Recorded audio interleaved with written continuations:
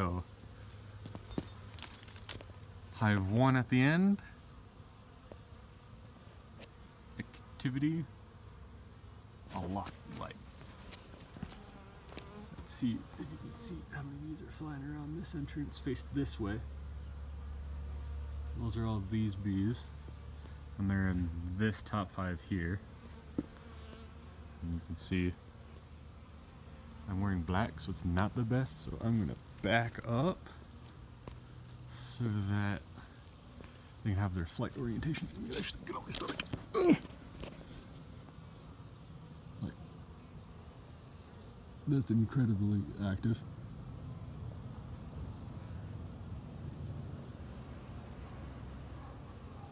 And all the bees in the air are mostly from that hive. And then its neighbor.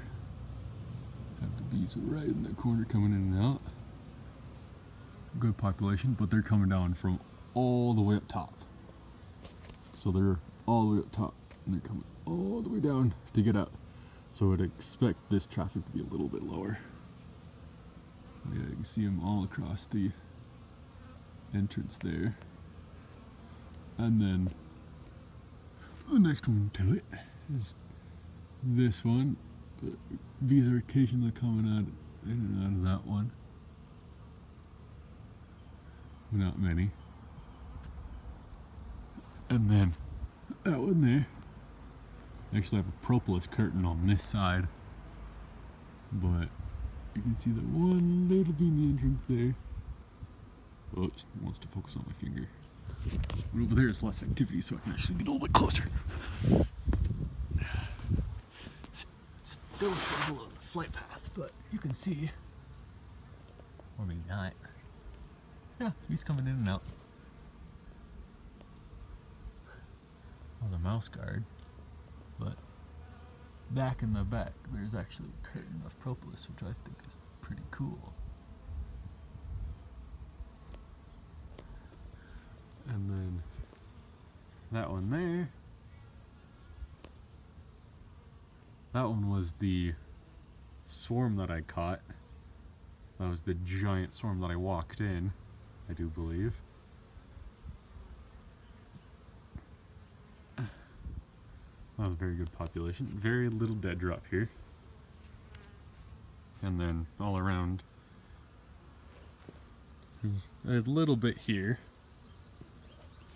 You can see just trailing.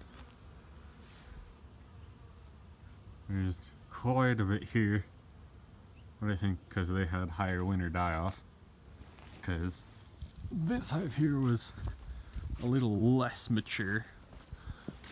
But still, lots and lots of bees at the entrance. Hanging out, chilling.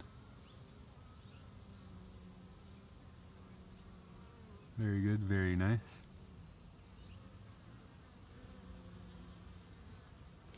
And then this one here, there's a bee there, there's a bee there, there's a bee right there, and they're coming in and out of this one here. And that one there, actually, if I'm not mistaken, has no screen, has a screened bottom, so that hive actually does not have any bottom insulation. So when it was super cold outside, that hive there didn't have anything. This is more or less an experiment hive. It's 2 mediums. The top was good solid honey, the bottom was honey and a good amount of brood.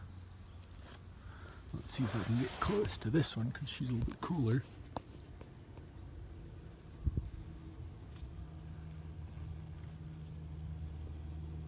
And see what it looks like underneath. I'll review this later.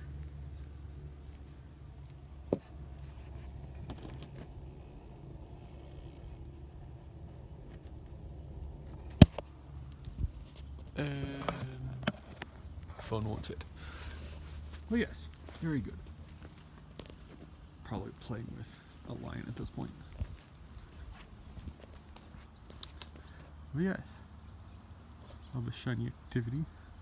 This makes a beekeeper super happy.